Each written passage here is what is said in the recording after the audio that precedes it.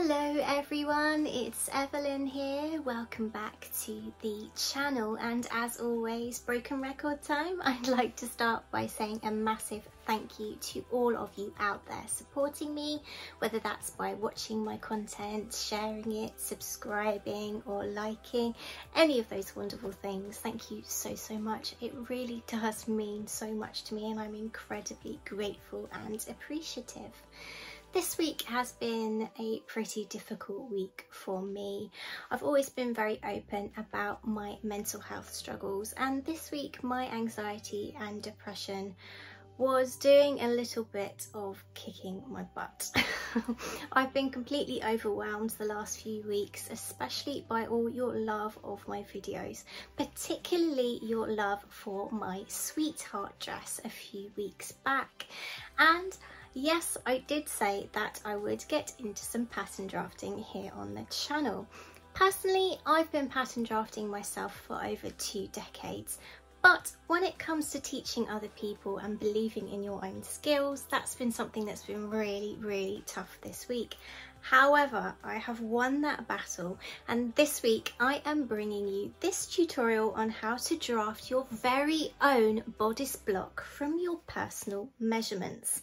This is a great thing to have in your arsenal and a fantastic skill going forwards for dressmaking.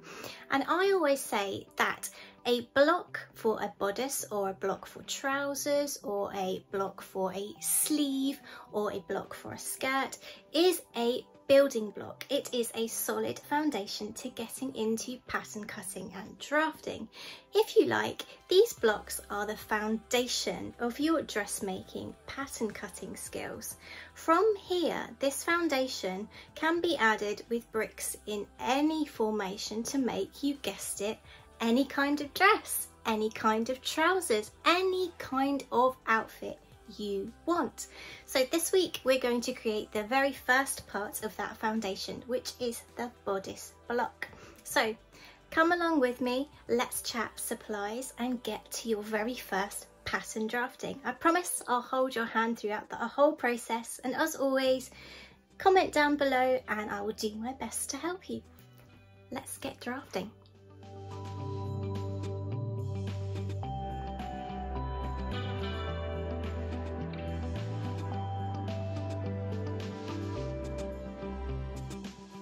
For pattern drafting, the supplies list really is quite minimal. You honestly don't need any professional or specialist pattern making paper. You could even just sellotape some A4 sheets together. Personally, I love using this brown packing paper, which comes in a very wide roll and is very inexpensive from places like Amazon. In terms of marking your bodice block today, I suggest you arm yourself with a pencil and eraser and a marker pen. These rulers are specialist quilting and pattern drafting rulers, and although you don't necessarily need these, they are a good investment if you want to carry on pattern drafting. Grab your paper scissors and a tape measure to take your measurements, and that's all the supplies you need.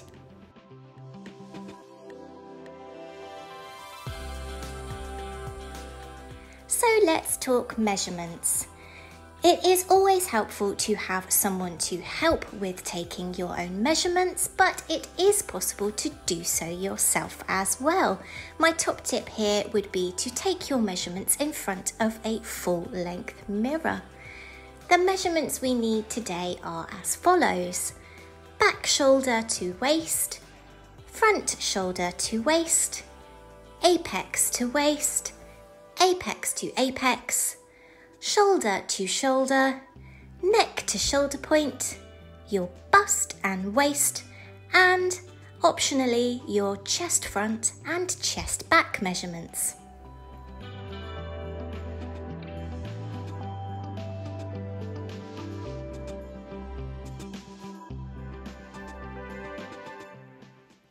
So for this part of the video, I have enlisted the help of my fabulous assistant, Betty. Betty I have had for over 15 years now. And she was an absolute steal. She was £20 off of Amazon. So come on, Betty. We love Betty.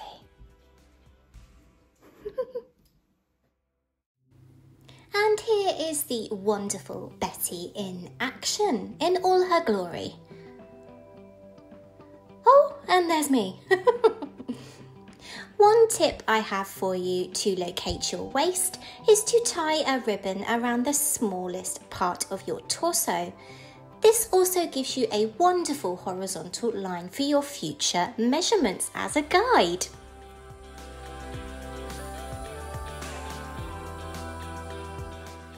Our first measurement is from the mid-shoulder to the waist, going across the fullest part of the bust or the apex like so.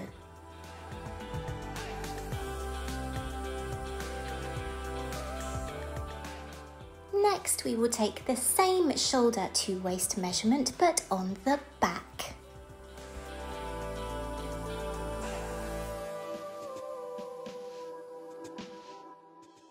Turning Betty to the front once more, our next measurement is from the apex to the waist, measuring from the fullest part of the bust down to the waist. Then we are going to measure apex to apex, measuring from the fullest part of one breast to the fullest part of the other.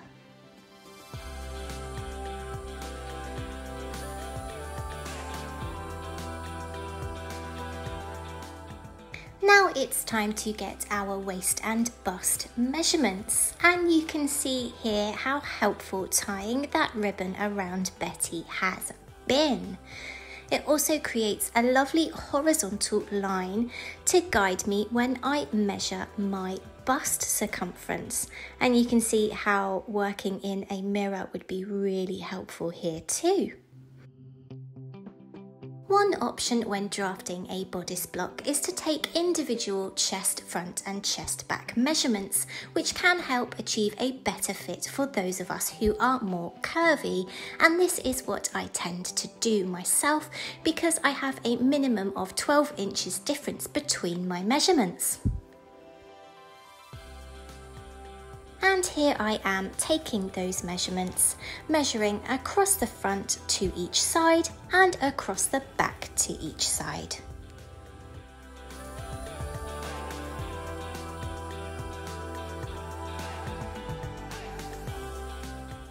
Next, we measure from shoulder point to shoulder point, doing so across the back as this tends to be broader than our front.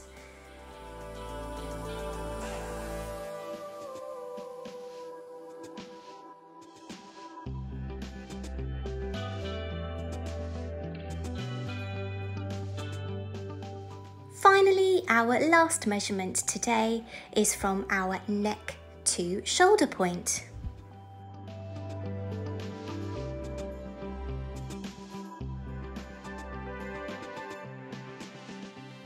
It's time to get drafting. I will also pop a written précis of the instructions in the description box so you can also follow along with those as well. Laying out your pattern paper, the first thing you are going to do is plot half of your largest horizontal measurement along the bottom of your pattern paper. And to this measurement, we are going to add 4 inches. And we're doing this because we're going to add some darts into our pattern to make it fit well, and also some ease because we want to be able to wear our garments. So plot half of your largest horizontal measurement onto the bottom of your pattern paper. For me, that's my bust measurement, adding those 4 inches for darts and ease. Then what we are going to do is square up from each side of that line, and these lines will create our centre back and centre front. On the left, you are going to square up with a vertical line using and plotting your back shoulder to waist measurement, labelling this line centre back like so.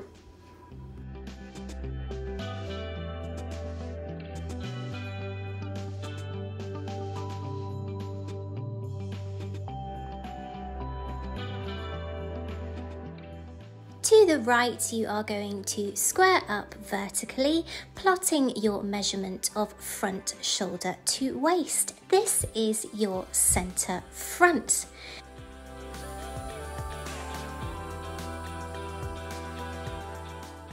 We can now label our horizontal line as our waistline. Next, we are going to plot our apex to waistline measurement upwards from this created waistline. To do this, I tend to plot the measurement all along this crazy pattern rectangle that we have created in order to make a nice straight horizontal line. And this line that we create is our bust line.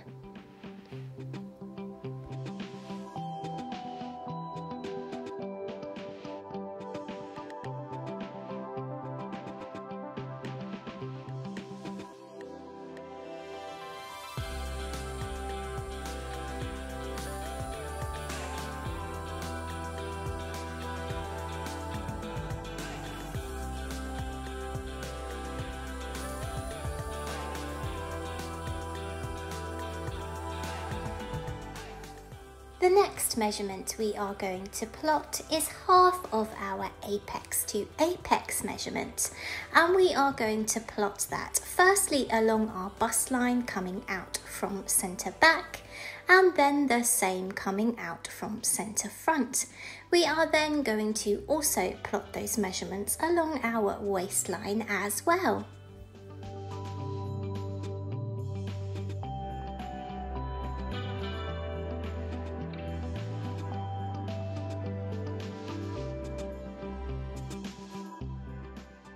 Using a vertical line, we are then going to join those points from bust line to waistline like so.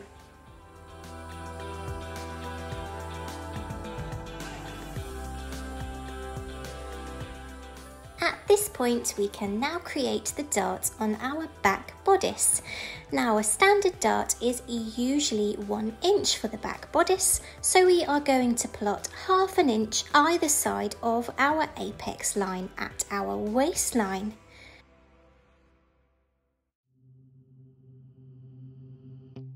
We are then going to mark approximately 1½ inches down from the apex point, then joining those points to create our dart like so.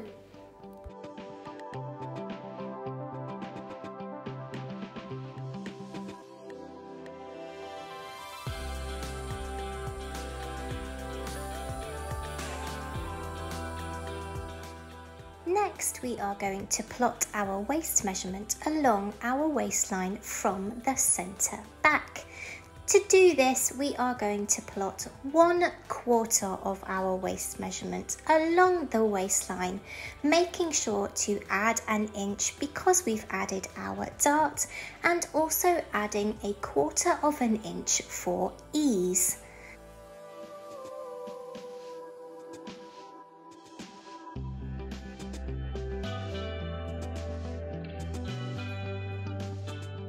So from centre back along the waistline, you're going to plot 1/4 of your waist measurement, plus 1 inch for the dart, plus 1/4 inch for ease. We are now going to plot along the bust line. Now, if you decided to use a standard bust measurement, you will plot 1/4 of your bust measurement along the bust line from centre back. If you decided to use chest front and back measurements, you will plot half of your chest back along this line. With each of these measurements, you will add 1/4 inch of ease. Now we are going to join those 2 points like so, and you can really see the pattern beginning to come together. Now it's time to work on our shoulder and necklines. First, I'm simply going to square out from the top of my centre back line like so.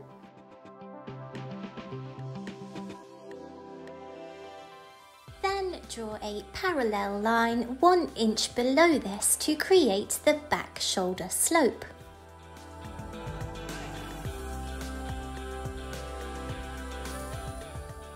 Along that top line, mark half of your shoulder to shoulder measurement. From that point, mark inwards your neck to shoulder measurement. You can now create your back neckline by joining that inner point to the centre back along the lower shoulder slope line like so. Here I am using my French curve to do so.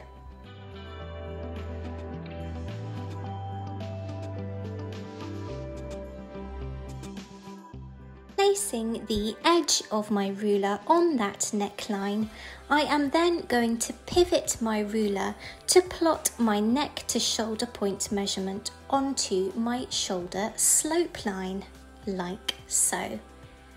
And there we have it. We now have a neckline and a shoulder line on our back bodice.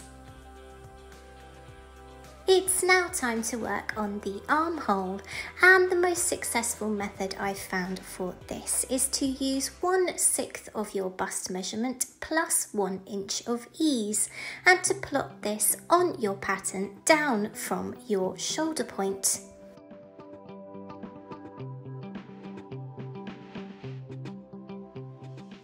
I then square out to centre back from that measurement, extending the line slightly further forward than the shoulder point, like so.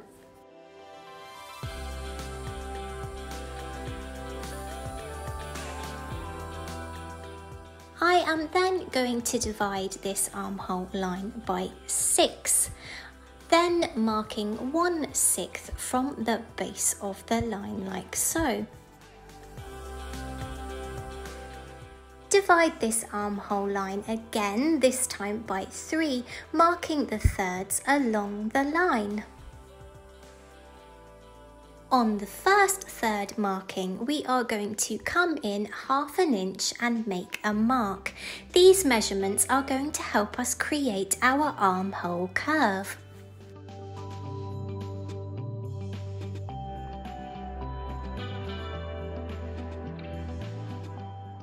It's now time to join up those points to create our armhole curve, and it's times like this that a French curved ruler can come in really handy to help you create that wonderful sloping curve.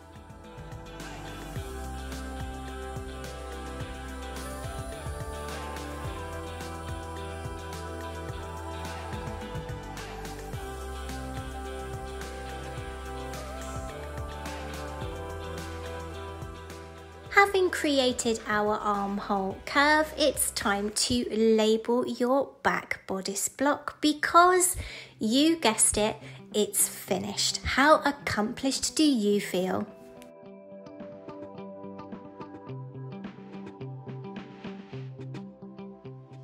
So now that we've finished our back bodice block, it's time to work on the front. And the first thing we are going to do is to create the dart on the front of our bodice. Front darts can vary in terms of how much difference there is between bust and waistlines, with dart sizes increasing as the difference increases. Standard measurements for A to B cups are around 1 inch, whereas DD plus darts can range from 2 inches upwards.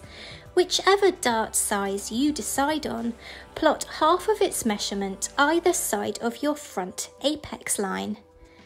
Then come down from the apex point 1.5 inches, because we do not want Madonna cone boobs this time. Joining those points, create your front dart.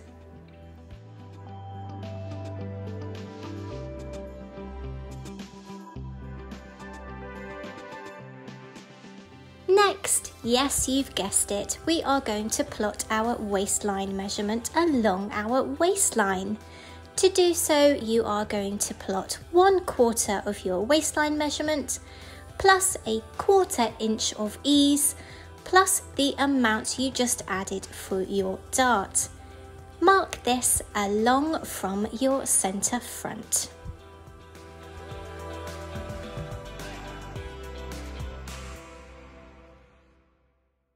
Now we are going to plot the bust line. Along this line from centre front, you are going to mark either 1/4 of the full bust measurement or half of your chest front measurement plus 1/4 of an inch for ease.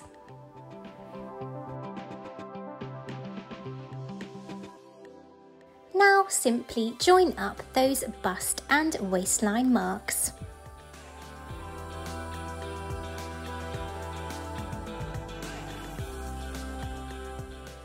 Now working on the front shoulder, we are going to square across the same as we did for the back shoulder.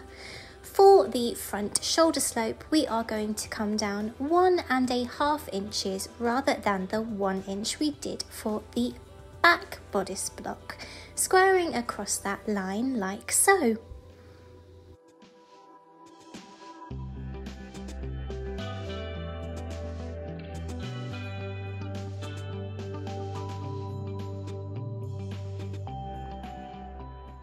Along this top line from centre front, we are then going to mark half of our shoulder to shoulder measurement.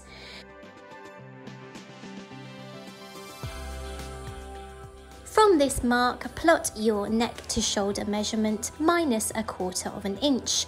We take that 1/4 of an inch because your front shoulder to shoulder measurement is usually less than your back shoulder to shoulder measurement. Mark a point 2.5 inches down your centre front line, and you are then able to connect these points, making your front neckline.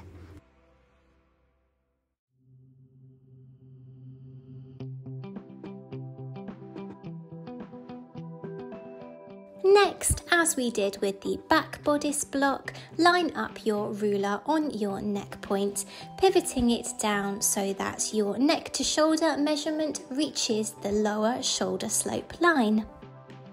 And then you will have created your front shoulder. Now it's time to create your front armhole. Once again, using 1/6 of your bust measurement plus 1 inch, mark that measurement down from your shoulder point like so, squaring across from that measurement.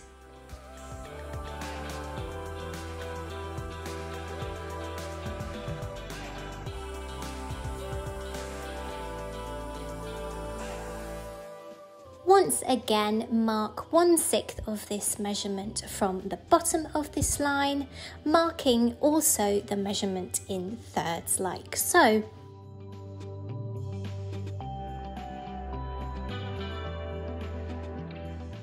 From that first third mark, I am going to come in towards the centre front 5/8 of an inch and make a mark.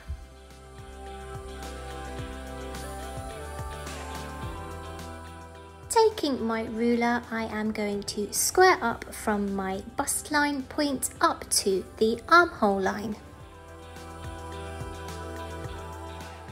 With the help of my trusty French curve and a bit of patience, I then join all these points to create my front armhole.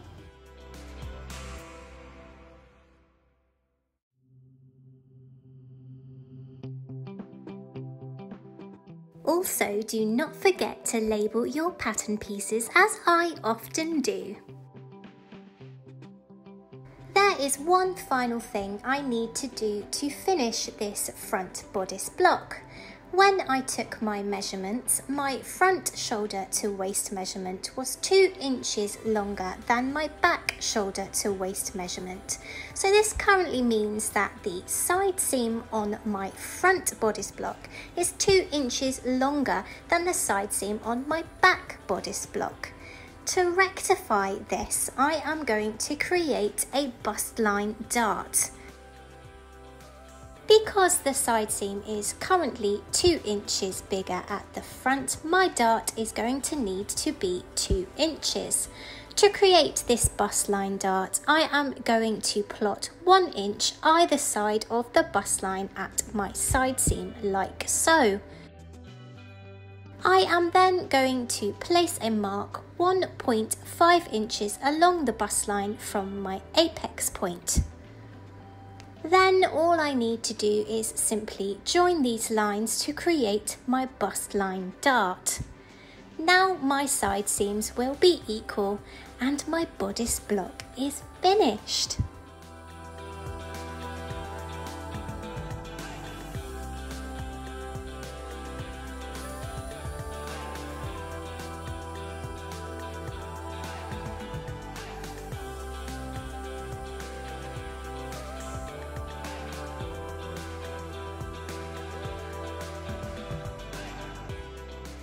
So here is the finished bodice block. One final thing, these blocks or slopers don't traditionally include a seam allowance, so you will need to add that to your pattern before you use it. The benefits of this are firstly that you can decide on your own seam allowance, even ½ an inch, to be even more frugal with your fabric. You can add that allowance all the way around your pattern before you cut it out, but personally I simply add the allowance on as I cut out my pieces. This also means that I'm less likely to cut into my pattern itself too, but the decision is completely up to you.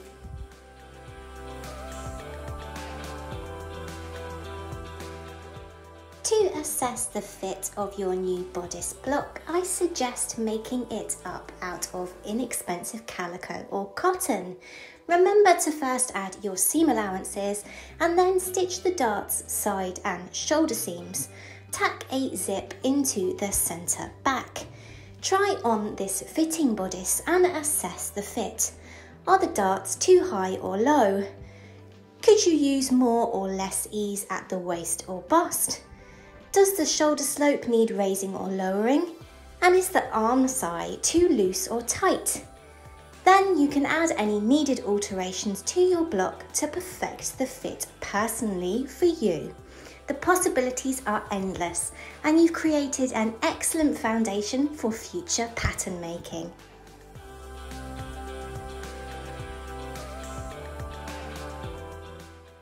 So my wonderful friends out there you have it. It really is that simple.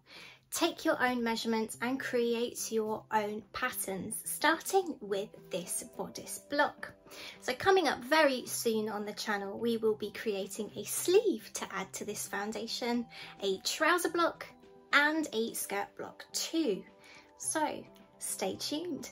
But until next week, thank you again, as always, for your support.